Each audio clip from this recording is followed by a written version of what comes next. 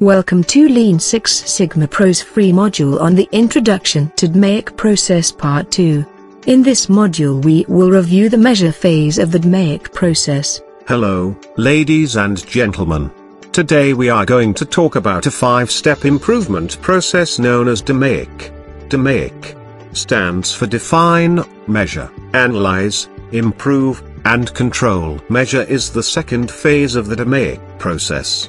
In this phase, we measure the process performance in its current state in order to understand the problem. The key output is a focused problem statement. Through data stratification, we are able to determine which areas of the process need to be analyzed in the next phase. Measure phase is 2 to 4 weeks in duration.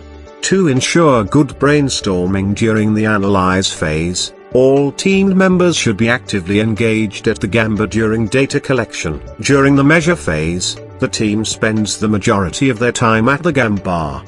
The 4 key steps in measure include: 1. Design the data collection plan, identify the data collection points, what type of data will be collected, how it will be measured, and team expectations. A. Create a process map of all of the activities required to convert raw inputs into the finished output. B. What are the critical factors of the process?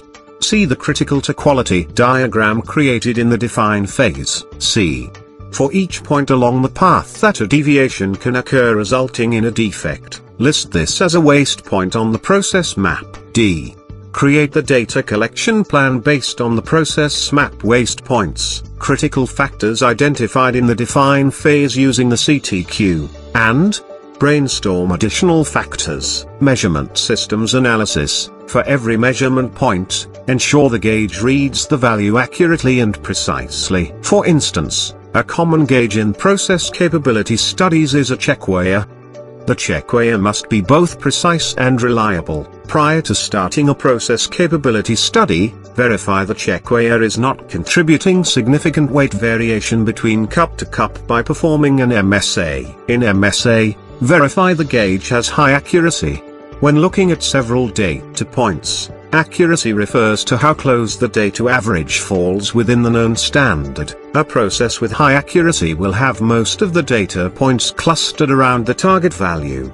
Whereas, in a low accuracy process the data points are away from the target value. Precision. When looking at several data points, precision refers to how close the data points falls in relation to each other.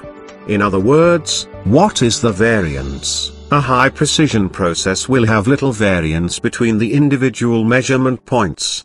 Therefore, the data points will be clustered around each other. Measurement systems analysis. A gauge should have both high precision and high accuracy. If the gauge fails for either, the data collection should halt.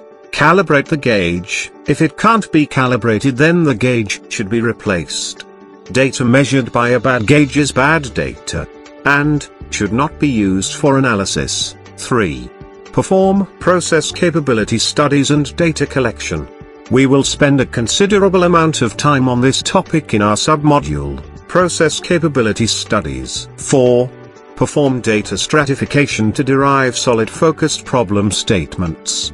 Move on to the next phase by getting approval from management. At the end of the measure phase, you will have completed several activities in order to complete the following tasks and objectives: focused problem statements, measurement systems analysis, gauge R&R, Type 1, bias and linearity, process capability studies, Lean Six Sigma metrics, DPO, DPU, DPMO, and Sigma level, and revised project charter. This concludes part 2 of our Introduction to DMAIC measure phase. We hope that you have enjoyed this submodule of the define phase.